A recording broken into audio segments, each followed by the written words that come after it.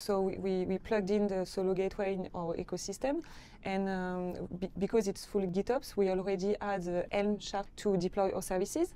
And now each teams who want to open an API to the public API to our client, they can do it very easily just by modifying their HELM chart. So it's just one merge request to the repository already existing, and they can open in a very easy way the APIs to the public API.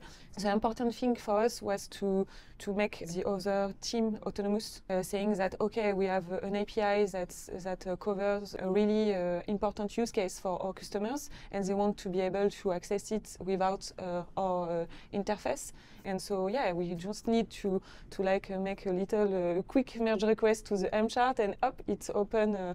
So that's why Solo is really great for us.